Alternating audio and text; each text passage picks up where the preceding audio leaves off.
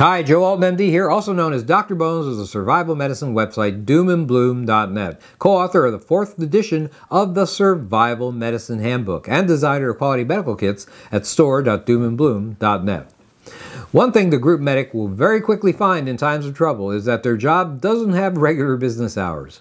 As someone who practiced obstetrics as a young man, I knew that delivering babies at 4 a.m. wouldn't be conducive to a good sleep pattern. Given the uncertainties in the aftermath of a disaster, you've got to be as ready to act at midnight as you would be at noon. Lack of sleep is known as sleep deprivation. Sleep deprivation can have a very negative effect on the health of group members and the medic himself or herself. Some researchers believe that prolonged lack of sleep carries health risks that approach that of cigarettes or heart disease. The mental and physical deterioration that sleep deprivation causes can break you. Indeed, it can be used and has been used as a method of torture. The CDC estimates that up to 50 to 70 million Americans, 50 to 70 million, suffer from some kind of sleep disorder in normal times. In survival scenarios, imagine, it's going to be a major issue. Sleep deprivation is not exactly the same thing as insomnia. Insomnia refers to the inability to sleep adequately despite being given the opportunity. Sleep deprivation refers to lack of sleep due to some factor preventing the attempt, like the end of the world as we know it. The health risks, however, are similar. There are many reasons why you might be sleep deprived in survival settings: unfamiliar surroundings, increased responsibilities, fatigue from strenuous activities, and hostile neighbors. They're just some. How would sleep deprivation worsen your chances of succeeding in an emergency? The parts of the brain that are involved in alertness and attention, the thalamus, and the area that controls many higher-level thought processes, the prefrontal cortex, are especially vulnerable to lack of sleep. If the brain doesn't get enough rest, judgment may be impaired, and you might become incapable of putting events into the proper perspective, and as such, fail to take appropriate action. This causes mistakes that can be very costly. In a 2004 study that evaluated the performance of medical residents, those getting less than 4 hours of sleep made twice the medical errors than residents who slept 7 to 8 hours a night. It disturbed me to read that because 4 hours was considered a pretty good night's sleep during my residency at a pretty big city hospital. Maybe worse, a person with sleep deprivation lacks the realization that they're impaired. The failure to get 7 to 8 hours of sleep every night causes a lot of effects. It causes you to be irritable, it may cause tremors, bloodshot puffy eyes, headaches, confusion, memory loss, depression, muscle aches, hallucinations, and other psychotic symptoms can also occur. And also, medical issues like diabetes and high blood pressure, they may go out of control. And some people even get blackouts. Microsleeps is what they're called, and they can definitely affect your ability to function.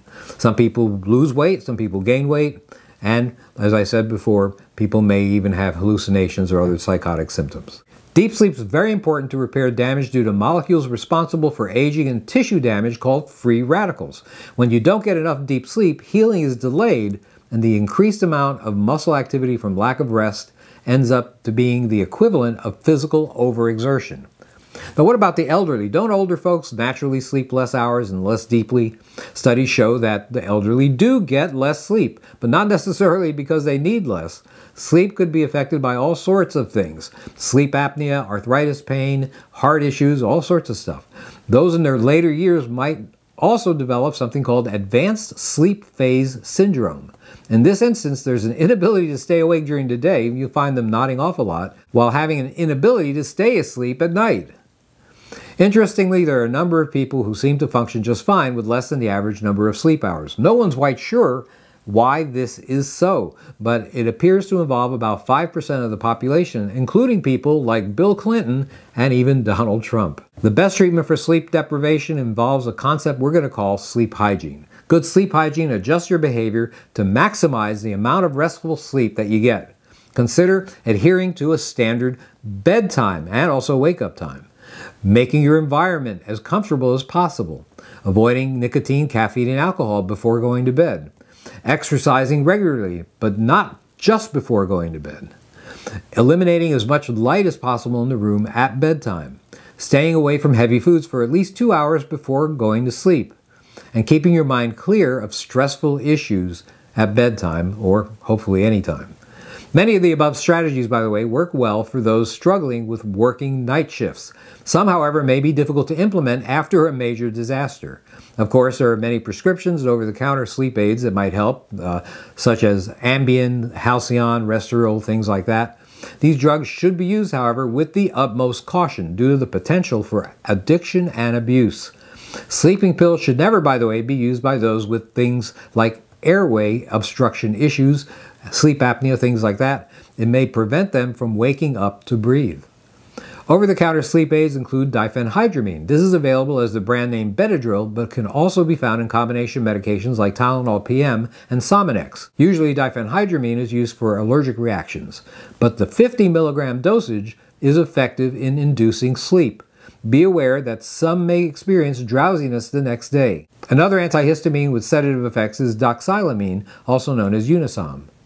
A better alternative to start with would be some form of natural sleep aid. Some of the common alternative remedies for sleeplessness include the following, usually taken as supplements or sometimes made into teas: melatonin, chamomile, lavender, valerian, kava, glycine, tryptophan, passion flower, magnesium, and even CBD oil. I'll be putting up an article, by the way, at doomandbloom.net describing everything on the list in a lot more detail, with doses used in the near future. Certain foods are thought to be helpful in promoting a good night's sleep. They contain sleep-inducing or muscle-relaxing substances like melatonin, magnesium, or tryptophan. Oatmeal has melatonin. Milk has tryptophan. Almonds have tryptophan and magnesium. Bananas, believe it or not, have melatonin and magnesium. And whole wheat bread actually also helps release tryptophan. Alternatives known to improve sleep patterns include yoga, massage therapy, meditation, sound machines, and even acupuncture. Encourage group members to make some lifestyle changes before a disaster occurs so they'll be rested and prepared to deal with the challenges of the uncertain future. This is Joe Alton, MD, that old Dr. Bones, wishing you the best of health in good times or bad. Thanks for watching. Hey, learn more about natural disasters and 200 other off-grid medical topics in the award-winning 4th edition of the Survival Medicine Handbook. Get your family medically prepared with quality kits and individual supplies from our entire line at store.doomandbloom.net. You'll be glad you did.